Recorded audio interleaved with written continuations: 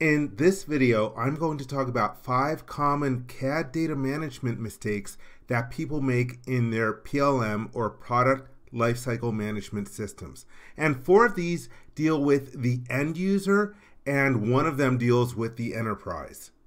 First off, a lot of times people will just use the default names that Creo Parametric suggests you. They don't give it a real file name. They don't give it a real common name. They just go with the default that pops up in the dialog box.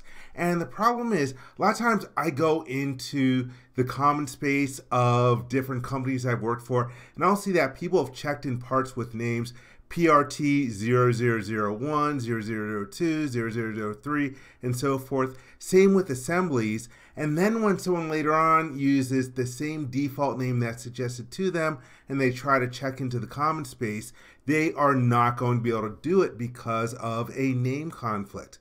And the problem is later on, you're going to have to give it a real name and number, especially when you want to release it to manufacturing. So you're going to have to do a rename operation. And if you're using WT parts in addition to CAD documents, now you have 2 different objects that you have to rename. Do yourself a favor, and when you're creating a new part, assembly, or drawing, give it the correct file name and common name. Very similar to the first mistake, a lot of times I'll see people include information in the file name that is already metadata that's captured by Windchill or your PLM system. For example, people will put their initials, and that really riles me up. They'll put their initials in the file name. They'll put the date that they created it. Maybe they'll put the revision. Maybe they'll put the lifecycle state like concept or in work or released. They'll put that all in the file name, and that is information that is all tracked by Windchill. And if you ever make a change to your model, so for example, you revise it, well, that revision is no longer going to be correct in the file name. And since Windchill already captures all this information, it's already searchable. You don't have to put it in the file name. Use whatever standard naming convention that your company gives you.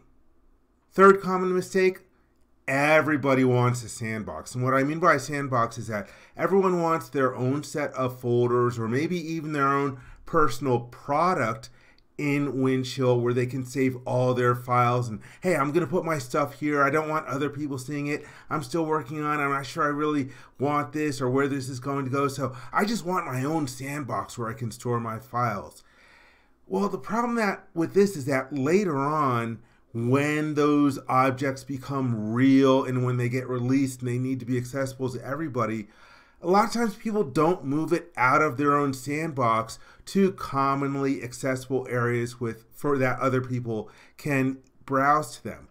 Easy thing, just store your files where they're eventually going to go, in whatever folders or whatever products or whatever libraries that they're intended to be used in.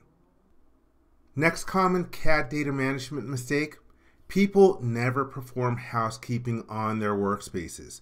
Windchill automatically provides you with a number of default workspaces for the different products or libraries that you have access to. And people use those and they never do cleanup work. They'll use the same workspace for months and months or even years on end, just continually adding more objects to it. And I found that sometimes when workspaces become unstable, it's because they're old or they have lots of objects in them. And to avoid instability or potential corruption with those workspaces, my personal rules are that I don't like to keep any workspaces that are older than 6 months. And 6 months is a really long time for me to have a workspace. And also once they end up getting a lot of objects, maybe over about 5,000 objects, I don't like them to be around for that long. Also, workspaces can have issues if users are not updating and synchronizing regularly. Updating will get you the latest geometry. Synchronizing will get you the latest metadata. And metadata is information like name and revision and folder and context where it's stored, so forth and so on. And if your workspaces become corrupt or unstable, or if you haven't updated and synchronized in a while, you could potentially lose work that you've done. In order to avoid these problems, it's recommended that you create a new workspace for each task. You have to create a new part or update an assembly or maybe make changes to a drawing.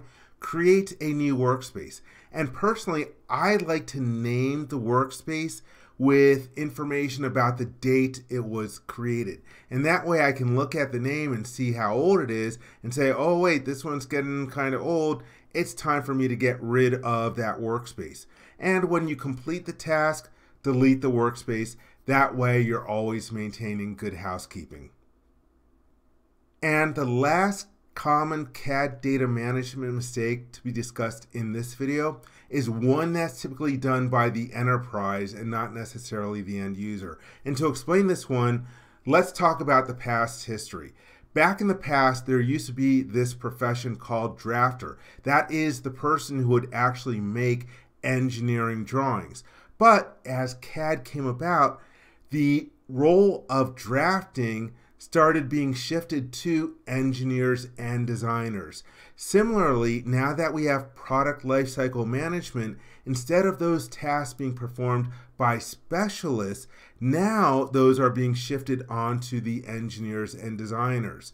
So in the past, there used to be specialists who would manage a lot of the different administrative tasks associated with moving something through its life cycle. And these were tasks like releasing something. In other words, promoting it from one life cycle state to another, and then when changes had to be made, revising it back down to a state in which it could be changed.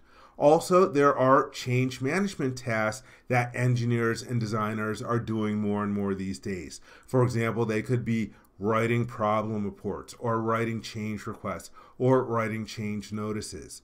Also, engineers are doing more BOM management, creating different variations of the bill of materials, maybe making the manufacturing bill of materials or even the purchasing bill of materials, or just making sure that the bill of materials is correct.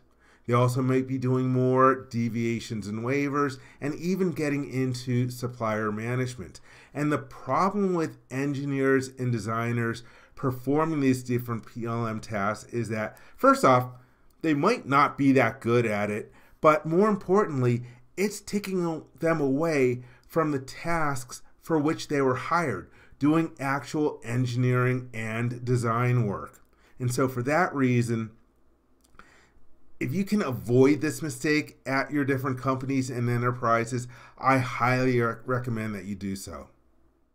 Anyhow, I hope you enjoyed this video. For more information, please visit www.creowindchill.com. If you learned something from this video, please give it a thumbs up. And if you like this video, please click the subscribe button to be informed when new videos are uploaded. Thank you very much.